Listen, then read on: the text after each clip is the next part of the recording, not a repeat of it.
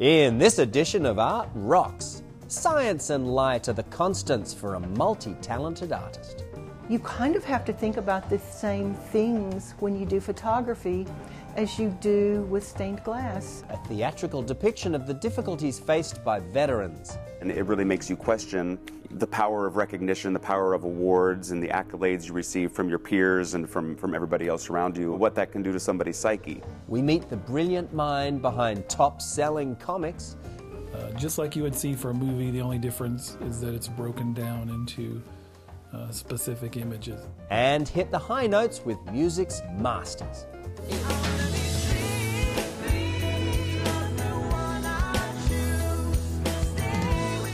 It's all ahead on this edition of Art Rocks.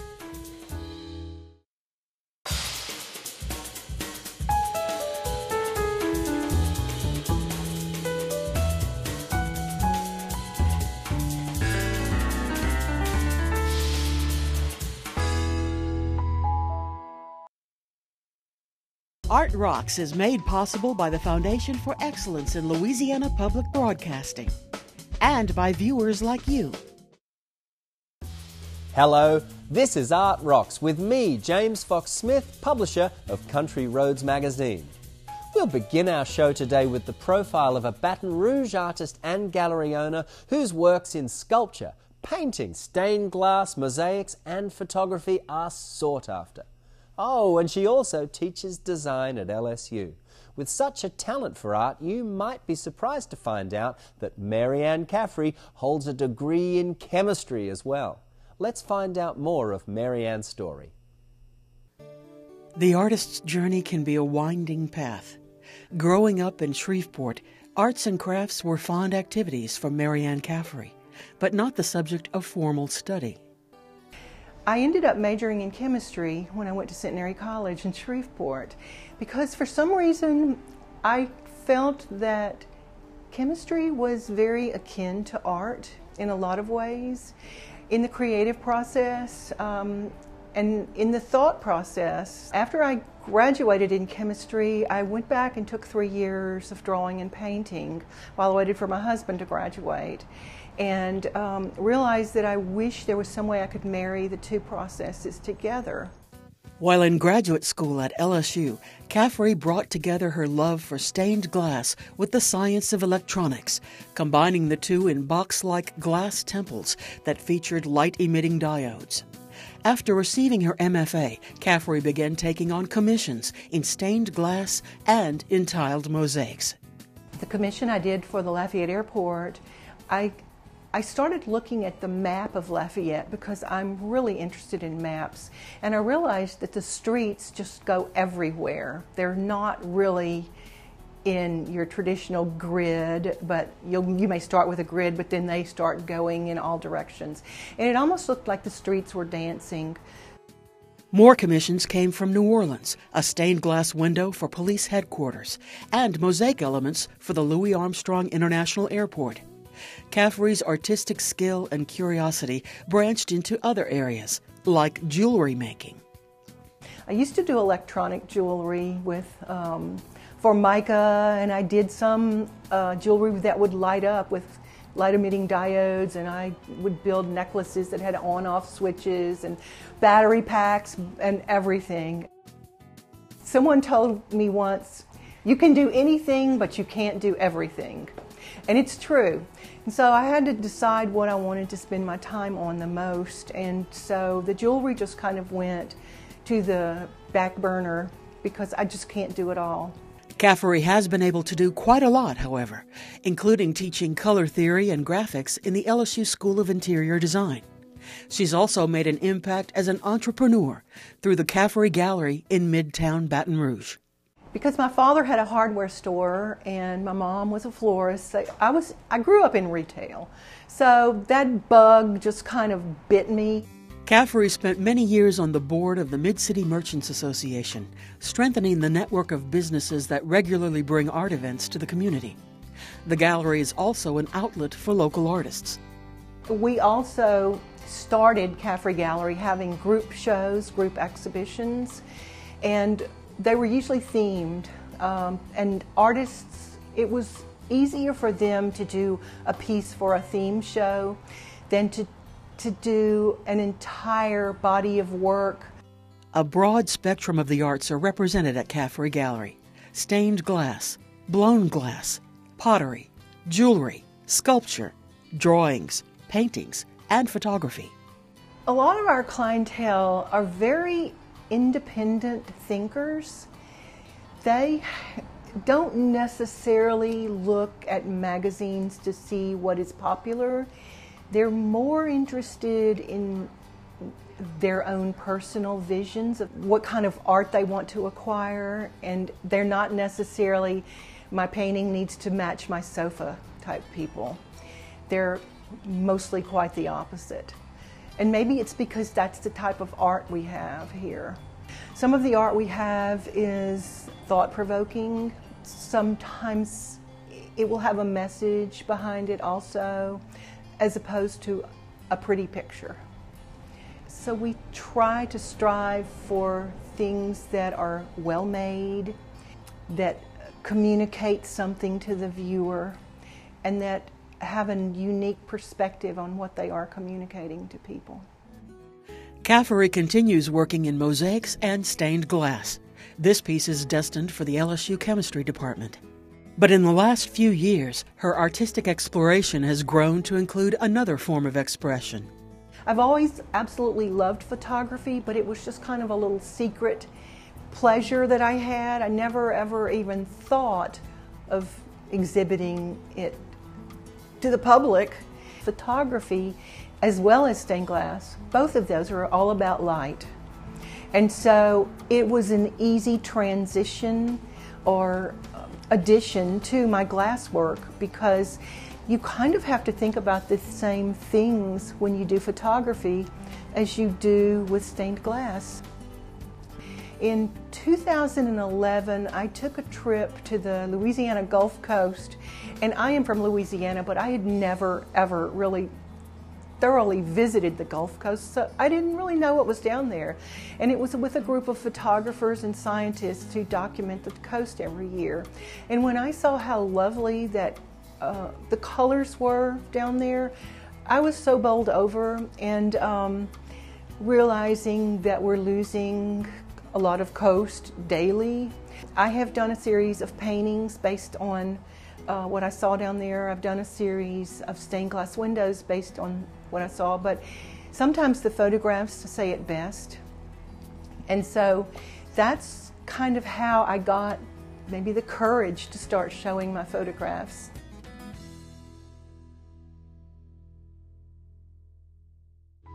For more, visit CafferyGallery.com.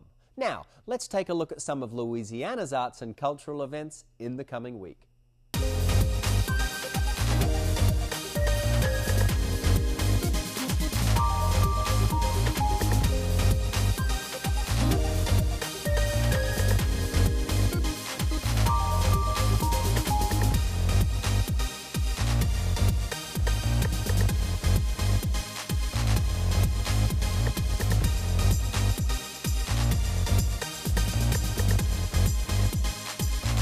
For more information on these events, visit the website at lpb.org/artrocks. And to find more arts activities, check out countryroadsmag.com. The traumas of war often leave soldiers with physical and mental scars. But what happens when returning home reopens those scars and etches them anew? The theatrical production Fear Up Harsh depicts some of the brutal realities a soldier faces when returning home from war. Here's a look.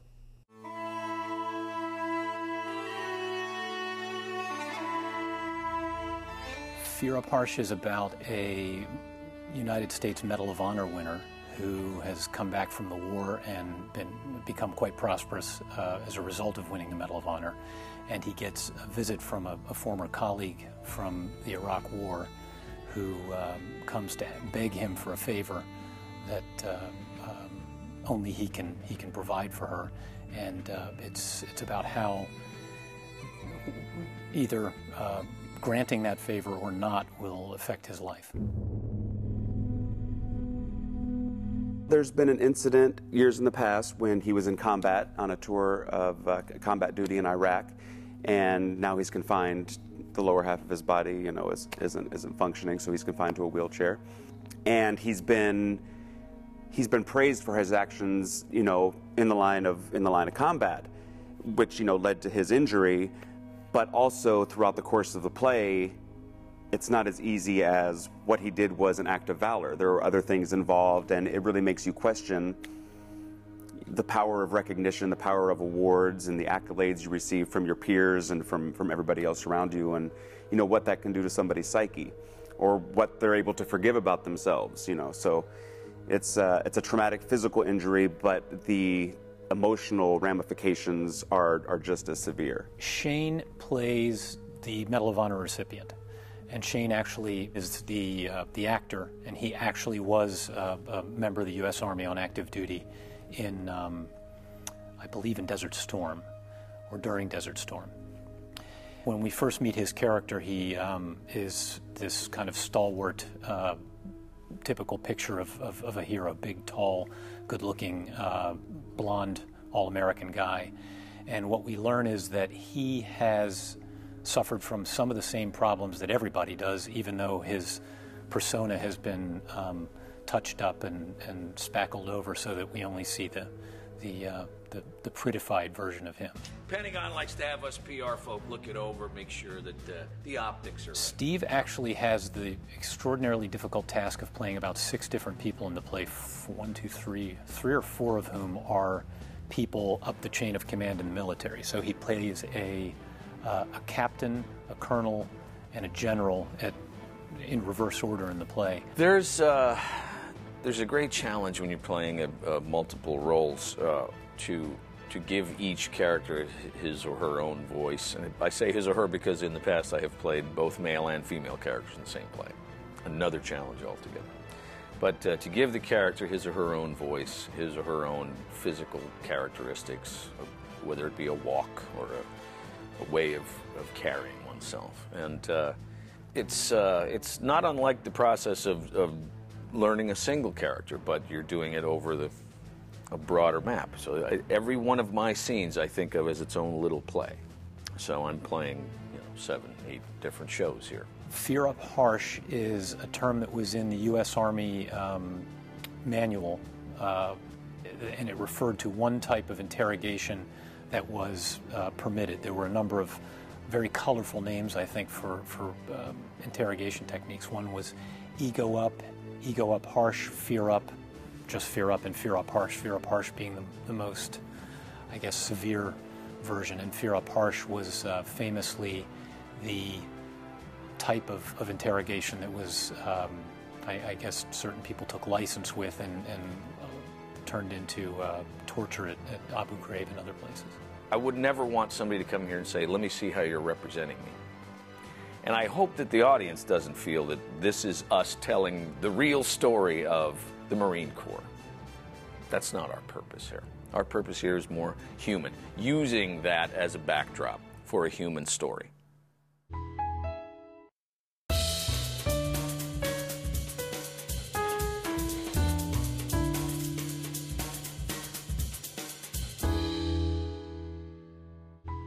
For those who know Marvel Comics, the name Jason Aaron might already be familiar, and for those who don't, remember it. Aaron is making waves not only for co-writing the new Star Wars comic, but also for turning the character Thor into a woman. We sit down with Aaron in this next segment.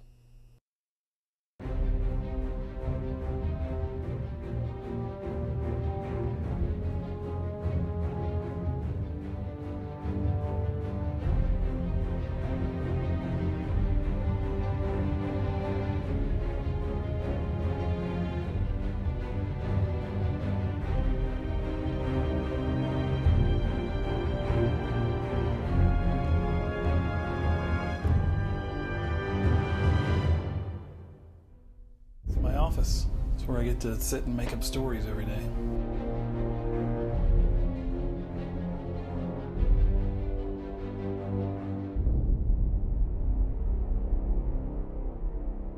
Kind of what I had always wanted to do since I was a kid, but it's it's a hard business to break into, so I just never really knew how. And I grew up in Alabama in the deep South in a small town, and then I moved to Kansas City about 14 years ago. And I always figured you kind of had to live in New York to work in comics, and for the longest time you did, but things are very different these days, and that it doesn't really matter where you're from. A lot of the stuff I do, I work with people who are literally from all over the world. Like the book Scalp that I did, which was one of my first big books, that was an international team that put that together, and that the guy drawing the interiors was Croatian and lived in Barcelona. The guy drawing the covers was Scottish and lived in England. The lady who colored it was Italian and lived in London. I lived in Kansas City. The editors were in New York. And then we all worked together to do a book that was set in South Dakota. And somehow that all worked and made sense. Yeah, that's usually the question I get when if I'm at a party or something, or just talking to an average person, and I tell them I write comics for a living. They always ask, "Oh, so you can draw?" If you think of it in terms of making a movie, I'm basically the screenwriter, and that I write a full script that has the dialogue, the action, everything, just like you would see for a movie. The only difference is that it's broken down into specific images. So yeah, I'll say, this page, 4 panels. The first panel, we see the ship heading towards the landing bay. Second panel, ship's landing. We see this guy waiting with a bunch of stormtroopers. Third panel, tight on that guy, and he says this stuff. Fourth panel, the doors start to open. So, just like you would write for a movie script, you're saying everything that happens.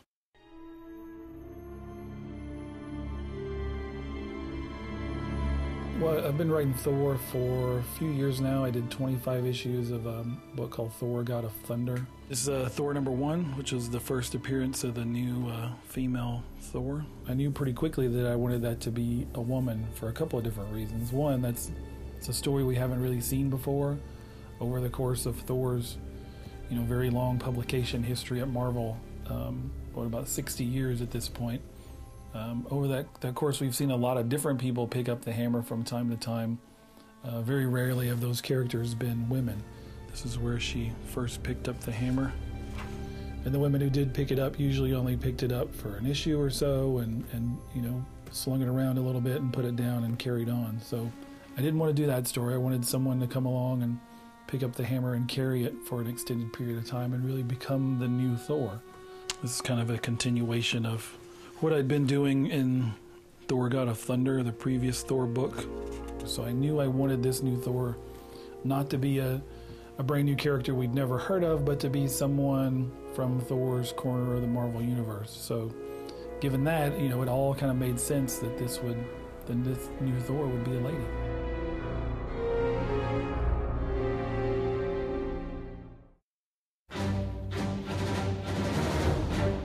So yeah, I wanted it to open just like the movie. And yeah, even though the book shipped 1 million copies, which no comic has done in over 20 years, it still sold out. I got a call from my editor-in-chief, Axel Alonso, who said, "Do you want to write Star Wars?" I just said, "Yep, I'm down for doing Star Wars." The Star Wars comic that we're doing, this first new one, takes place in the timeline of the original trilogy. So it takes place right after the original Star Wars, right after the Death Star blew up. So it's got, all the characters that we fell in love with as kids, all the characters from those original movies, Luke and Leia and Han and Chewie and the droids and Darth Vader. And that's an ongoing series, so we'll be following all those characters for the foreseeable future. When I first got the email that the book was going to sell 1 million copies, that did give me a little pause, because that makes it the highest selling comic book in over 20 years. But I'm really proud of how it came out.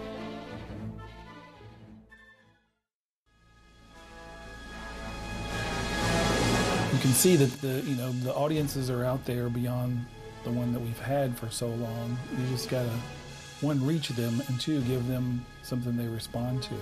I'm really lucky that I get to do work from home and get to do something, you know, that I really enjoy.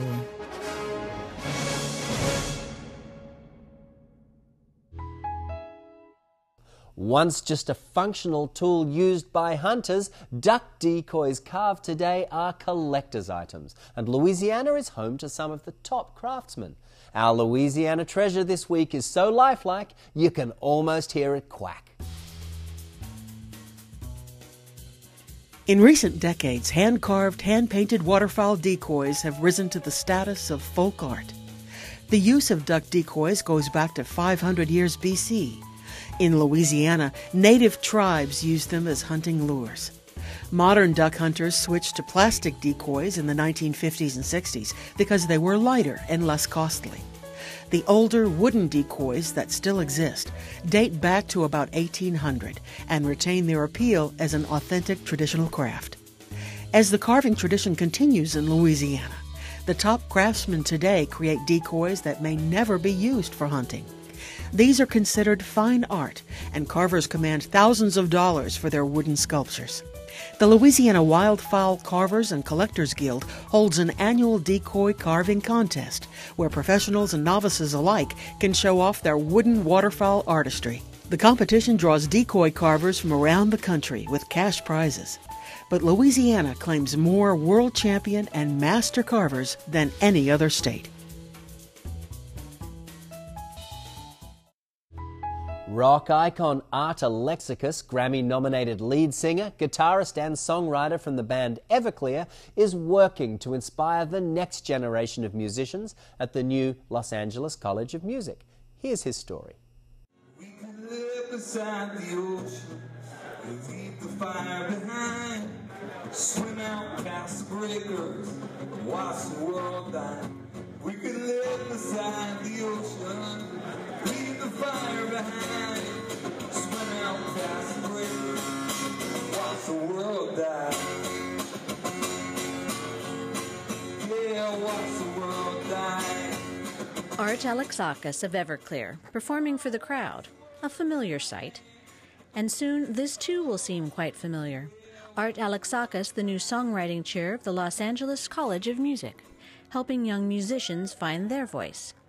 As way of introduction to the music industry, during the National Association of Music Merchants annual gathering, Art and the kids boarded the bus, the John Lennon bus, an educational touring studio on wheels, to share a bit of creative energy and spin a tune in record time. How about love you? Love you? Do you say love you forever? We haven't said that. Huh? No, we haven't. Because I mean, basically you're saying I've loved you since I've known you. I'm going to love you forever. This is my skill set. I write songs. I'm an okay singer. I'm an okay guitar player. But I feel like I'm a good songwriter. I'm able to encapsulate what I want and put it out there in a way that it's hard to be totally unique in this era. But I feel like what I do is, it sounds like me. You know, it sounds like Everclear, and Everclear is me. And what I wanted to do with Everclear was pretty simple. I was a huge fan of singer-songwriters. I was a huge fan of hard rock bands and then punk rock bands. And I wanted to blend the two of them. One bar before. No, let's do the whole thing. Yeah. It's getting there. Let's get in there.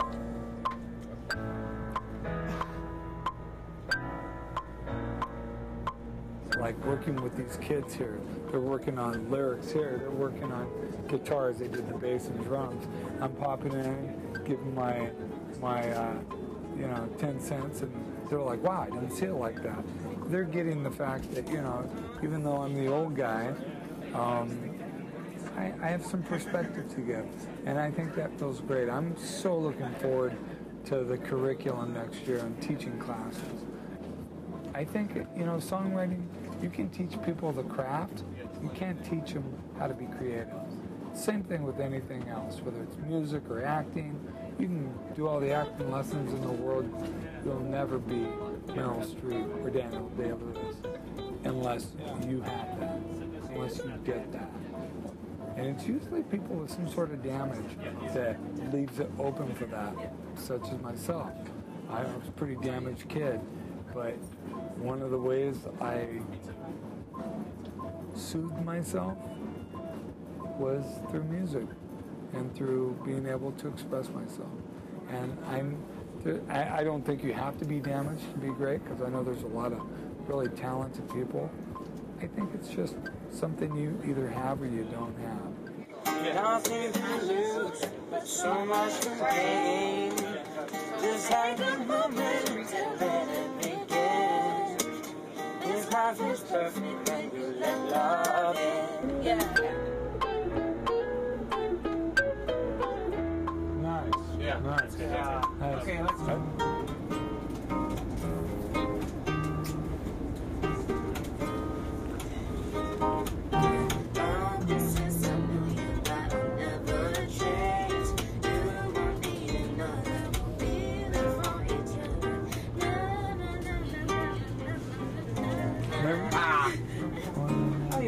That's a nice line. And with that, a song is born.